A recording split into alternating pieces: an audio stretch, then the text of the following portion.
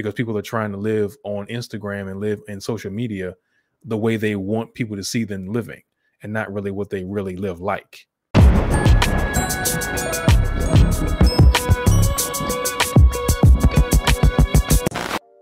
Hey family, welcome back to the channel. Hope you're doing well. I'm your host, Thatbaldbrutha. If you're new here, thanks for checking us out.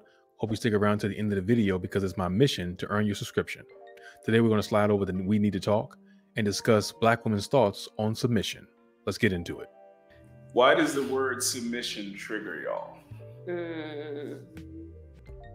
I feel like these questions aren't that difficult. They're not.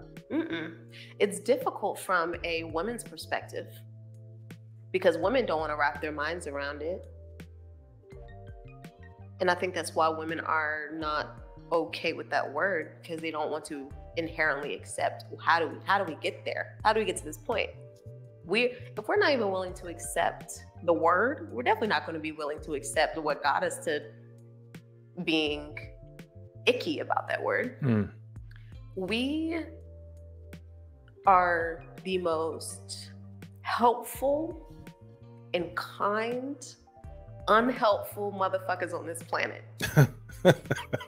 A woman will go to the death for her friend, and they will create the most cozy space for their family, the most endearing space for their best friend. But for some reason, when it comes to a man, it's a pit that you get in your stomach, like, oh hell nah. And I think it's also like, what are my friends gonna think if I talk about catering to my man? I can cater to my friends all day. Me, for example, I love having my friends around me, like as far as holidays and dinners and like things that make my friends feel good. I love having us all together. We're all like that. All of my friends, I have a tight friend group. We're all like that. We just like having each other together. And thankfully, I don't have friends that if I were to do that same thing for a man, that they would look at me different. But I could see like a feminist or a woman that doesn't think that men they inherently don't think that men are deserving of that feminine, submissive energy. I can see them doing those things in that same setting for their friend or for a family member at Thanksgiving, making it warm and lighting candles, this and that. And then maybe going home to their man and being like, oh, don't talk to me like that. You're talking, you don't even make your plate? Fuck no. So it sounds like she's saying that there's a bit of peer pressure involved from females in their group when it comes to catering to their man or being submissive in this particular case. And which is interesting as to why you would want to not have that in both your worlds, like just in your friend's world as well as your home life with your man. I would think you want to have that going both ways. But it seems like there's that submission word, as she mentioned earlier, is just the definition of it, the way it sounds really doesn't resonate with women very well, which causes them to be apprehensive when it comes to doing that or being that way with their man. So those like small little things, like I think as a society have a way of blowing things up bigger than what they really are.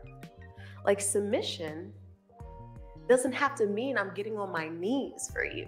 Exactly. Like that's not what it has to mean. Like it doesn't have to mean like you see in movies, like slaves being like, yes, okay. You know, it doesn't have to be like that. Like, why is it that submission can't be the little subtle things, like simply, can you hand me that, babe? Or come help me with something, and you listening to the directions of what they're saying. I agree 100%. I mean, I think it's also that it's left to the interpretation of the persons involved. I think that I agree with what you're saying, that, you know, to me, submission is nothing to do with you being an indentured servant. It's more about, you know, helping each other out the way you describe, you know, hey, can you help me out with this? Can you hand me that? Can you do this for me? Can I do that for you? That kind of thing. Subtlety is where I think that's lost. That point is lost. because people just take the definition of the word for what it truly is and think that you mean the core of it. No. Submission comes in is a spectrum as far as I'm concerned, and it comes in many different flavors. Just depends on who you're dealing with and what they're willing to do or how they're willing to interpret that word. Or can you go and get me whatever because I'm doing this? And not even an explanation. They don't have to give you an explanation. Just like little things. I think that with the advent of feminism, like, we are so transfixed in our own autonomy that we've forgotten completely about our natural ability to want to take care and cater to other people. It doesn't necessarily have to be a mate or a partner, but we have a natural ability as women to want to take care of other people. Feminism has inserted this level of selfishness inside of us where my autonomy and my ability to be independent is king. Wow. That's what it is. And whenever I prove in a social setting, because usually it's a social setting, right? Like these, you don't do this stuff by yourself or whatever. But in a social setting, if I can prove that I'm the smartest, or I can prove that I did this thing on my own, it's like an accolade, or it's praised. So feminism has created a belief system where you don't have to cater to anybody and just focus on yourself. Let me know in the comments if you think that's the accurate portrayal of what feminism has done to the modern woman. Has it created a situation where your independence and autonomy overshadow your natural, innate, nurturing and catering behaviors or instincts? I think that we have abandoned our sense of community outside of what makes us comfortable. Like, as long as we have friends to go out with, I don't care about loyalty so much. Like, I don't care about sacrifice. As long as my lifestyle is comfortable, I don't care about sacrificing anything for my the community. I think that a lot of us, I have a goddaughter, and we do the best that we can to provide a pretty solid community for her. But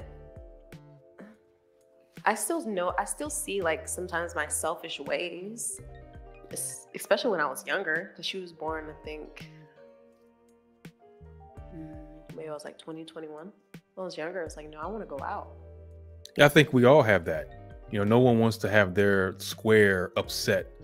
Everybody lives in their own little world and has their lifestyle and doesn't want that disrupted or interrupted. And any threats to that become an existential event for some people. Well, most people, I would say. I think that we all suffer, men and women alike. I want to party. I have zero regard for even though she was young. Thankfully, I grew out of this because she's 6 now. But I have zero regard for this child and her well-being. I just want to go out and do whatever I want to do. We've lost our sense of loyalty to our communities and to ourselves. And we are so fucking brainwashed. As a Black community of women, we're brainwashed, Ellen. It's really, really heartbreaking, the influence that social media and these celebrities really have on us. And that's not new. And it's also heartbreaking how much our mothers and our fathers haven't given us the tools because they don't know anything more. So it's the heartbreak is perpetual. Yeah, parents are going to do the best they can. And, we parents of this generation or recent generations have grown up in the technological phase where everything's at your fingertips.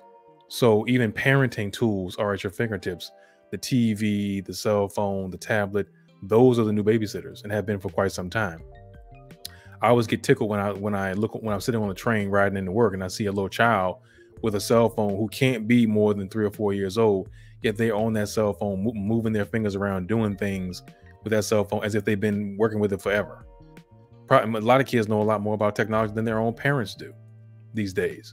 So yeah, social media is life imitating, is art imitating life, I guess, or fake life, because people are trying to live on Instagram and live in social media the way they want people to see them living, and not really what they really live like. It's all about putting up an image and keeping it and trying to maintain some facade so that we feel good about ourselves when we know that our lives are shitty and we're fucked up people. So it's sad, but like I said, my parents coming up in my generation, and my parents didn't have the ease of technology like we do now. But I know they did the best they could do with what they knew. They weren't perfect, but they did a damn good job with what they did know. And I would have turned out a lot worse had they not even tried. So I'm grateful for that. You can't blame it on mother, grandmother, great. You can't blame it on anyone. It's a perpetual thing.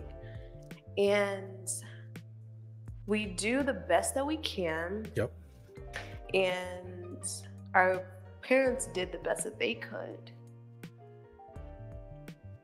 But none of that matters, because none of it is enough for these babies, like these kids out here. Yep. Like at all.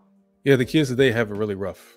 On top of the whole pandemic thing going on, kids in this generation are going to grow up knowing a lot of folks wore masks for a good portion of their young lives. And they're not going to be able to appreciate what it was like before people were wearing masks constantly and seeing someone's face. But our work as adults and parents right now is cut out for us in trying to get these kids well-rounded and groomed for the world of tomorrow, when we ourselves still trying to catch up technologically.